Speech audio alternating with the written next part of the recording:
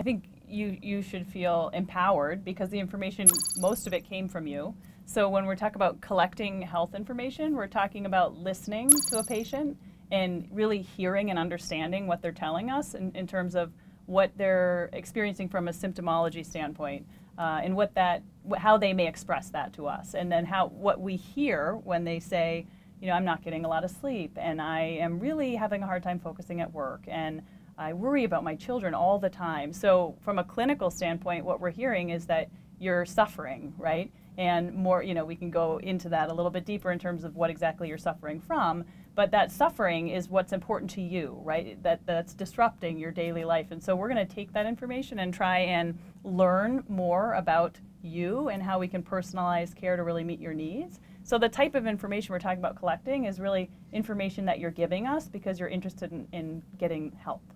Okay, perfect. So let's... And that information is there and available through claims data and through prescription data, but as is typical in the health industry, we're awash in data and we don't often use it effectively. So the secret sauce, if you like, for AIRR is that they have, through 16 years now, done the pattern matching and recognition well before artificial intelligence was ever there, but now with the assistance of machine learning, you can scour these patterns, look for correlations, and actually identify high-risk individuals considerably better and then provide that targeted therapy in a timely manner.